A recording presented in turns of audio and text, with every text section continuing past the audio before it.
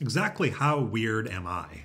Now, this is going to be a sort of self-referential YouTube video because I've gotten a lot of feedback over the years. In fact, just yesterday, that I'm a very interesting person, very interesting to talk to, and highly unusual. I guess I'm not normal, guys. I guess I'm not normal. So when enough people tell you that, I look okay. I look like a human, more or less, I think. But somehow the way that I talk to people, the way that I engage with people, they call it disarming. They call it intense. They call it, it's like very exposing, I suppose, in some way. But also very unusual and weird and just different. Like I'm not like other people is what they say. What does that mean? Does that mean that they just haven't been exposed to a lot of things and need to get out more? I don't think so, because these are people who've been around the world, who've seen a lot of different people. So I'm getting this feedback of strangeness or interestingness or uniqueness of this person right here. And I'm kind of like, well, okay. I mean, I feel like, I guess, maybe, I mean, we're all unique, but what does it mean? What does that even mean? I mean, I guess I've met a few people in my life where I've thought, oh, they're very interesting or very different, or something about them is just markedly different from most people that I know. Maybe I'm just one of those people. I don't know. But that's that. I mean, I've got the forehead, I've got the hair, I've got the eyebrows, the eyeballs, the nose, the mouth, the ears, the facial hair, the neck, all of it. That's just the external form. So maybe there's something else happening. Maybe there's something, it's the way that I'm communicating, or there's, who knows, how things get translated through my fucked up brain that comes out in a weird, like, I don't know. What can I say? I mean, I'll eat some food. If you want to watch me eat some food, I mean, some kale, some rice, some tofu. Tofu, which is like a protein. So that's good for you. You can see, watch this. What are those called? That muscle right there. Let's Google that. Do you guys mind if I Google that real quick?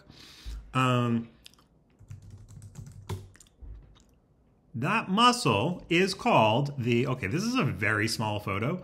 The temporalis. This is the temporalis. So my temporalis is going wild. It's going buck wild. And I was just thinking about, speaking of bucks, I was thinking about tofu, and I was flipping the tofu on the stove, and I was like flipping the tofu like a soy boy, doobity boo. And then thinking about not eating meat. So this whole story that I'm getting to, which I'm blah, blah, blah. Okay, alpha gal. I'm an alpha gal, right? Alpha gal. Woohoo! And what that means is I was bitten by a Lone Star tick. Look it up. It's on Wikipedia. When you get bitten by a Lone Star tick and you get alpha gal syndrome, you cannot eat red meat. You can't have, typically you can't even really have any mammal products whatsoever, which I'm actually okay with that. I'm okay with that. Some people get bitten by that tick and they are devastated. Like, their lives are wrecked because they cannot eat red meat. I'm okay with it. I've gone on and off over the years and it's fine. If I were going to eat, what was I saying? Because of bucks and deer. If I were going to eat red meat, I'd shoot it and kill it myself. You know what I'm saying? Skin it. I'm not going to go to the grocery store and buy a package of red meat. That's weird. I mean, it's fine. We all do it, but it's weird. The whole system is weird. The whole fucking life is weird, right? So I'm an alpha gal soy boy. And I am eating a little bit of tofu. I haven't had tofu in years. I'm eating a little bit of that tofu because we have a text coming in. I'm eating a little bit of that tofu because I just need to keep my protein levels high enough without red meat. Ugh, and I've kind of gone off. I got so sick of dealing with raw chicken. It's just kind of it's kind of disgusting if you really get down to it. It's fucking gross, right? So I've got fish. I'm eating fish. And whatever plant-based proteins, etc. And tofu. Tofu has a ton of protein. Not sure how great it is for me. It's an experiment. We'll see. So that's that. We got tofu. We got kale, which is great. Everyone loves kale. Carrots. There's some celery in here, some rice, and some soy sauce. It's like a little stir-fry dish. And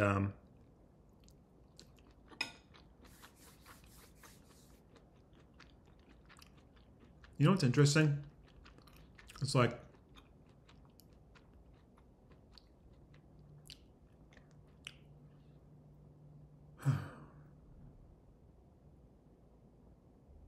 I feel like there should be a deep thought coming and it's just not coming. I'm just staring. I'm just staring at empty space right now, guys. Can I just eat my food in peace, please? Just watch me eat my damn food, all right? This is now an ASMR channel. I mean, that's, for me personally, I do not enjoy the sound of people eating and chewing. It's not like, I don't have a phobia against it, but it's not something that I'm going to tune into. So you can do what you want with this. I'm just going to eat another bite of food and you can just come along for the ride.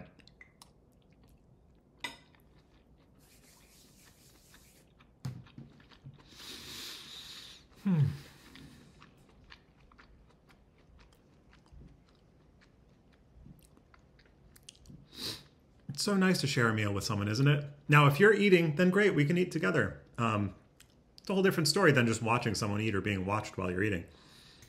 Eating is so great as a social activity because the whole experience just, it's so seamless. It just goes by. You're having a good time. The food is being digested. There's conversation. And, yeah, if it's a good, I mean, I don't know about you, but I'm thinking most people probably grew up with like a childhood environment of like, sit down at the table and eat your damn food. And, you know, it's like being forced.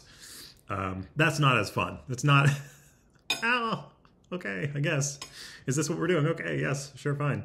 But having a good conversation with friends, laughs are flowing, and it's like, okay, yeah, that helps. That makes it better.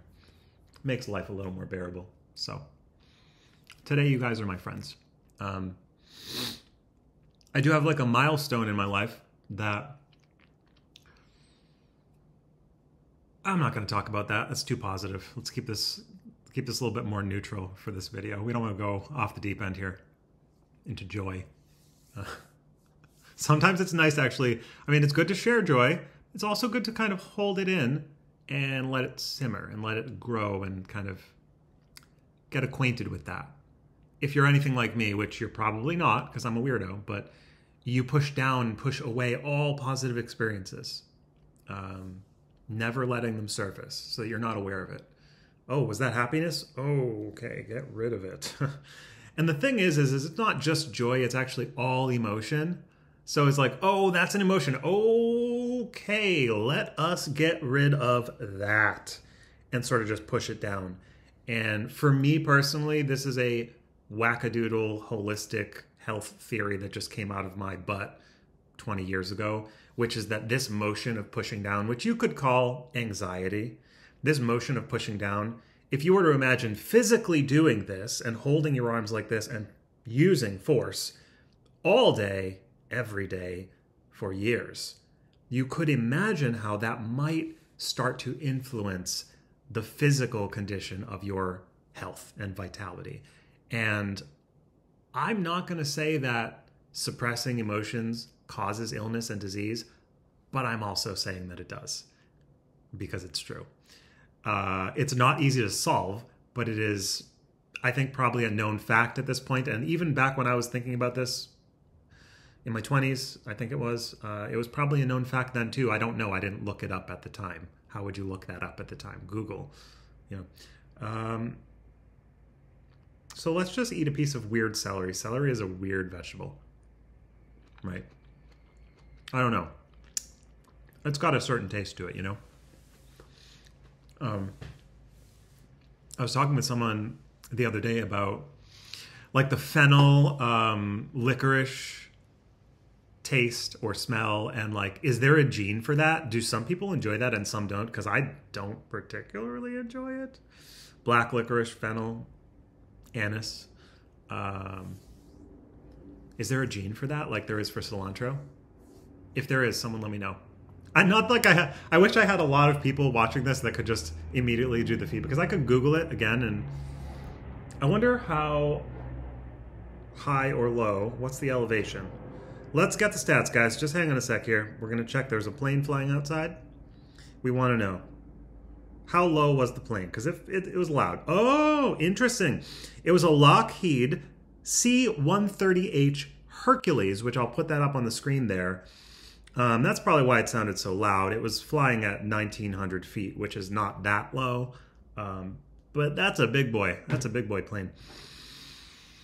So, you know, I think I talked for 10 minutes. Is that good enough?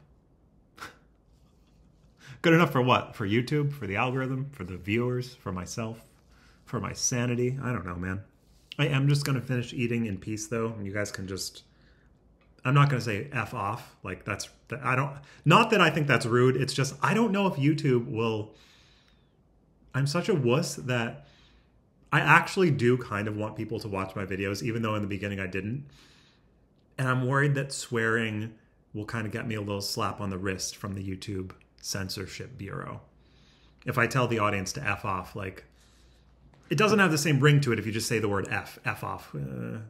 Yeah, you got to say it. I mean, kids are saying it. 2, 3, 4-year-olds are saying it. Why can't I say it on YouTube? You know what I mean, guys? We just got to be free. We got to be free. Let those Fs fly. So,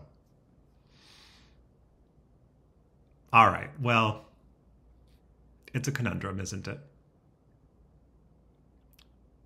See you next time.